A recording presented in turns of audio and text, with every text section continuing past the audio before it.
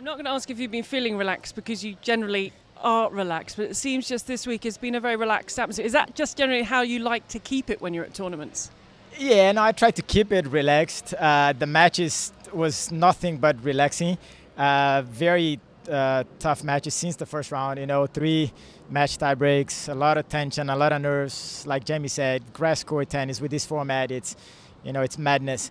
So, but we're playing some great tennis. Another final here. It's a big event, really important for us. Our first tournament on grass. So it's one more to go. Does it feel any different coming into a tournament as defending champions? I didn't feel like pressure to have to defend a title because I know it's such a difficult tournament. But it's nice to come back to a place where you've played well before and had good results.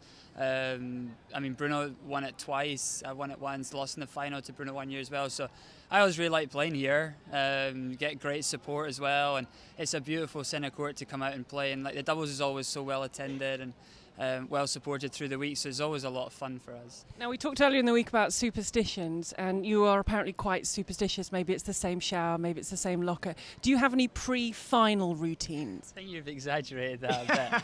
Sometimes I take the same shower, but no, nothing. Just try and get a good night's sleep and come prepared for battle tomorrow.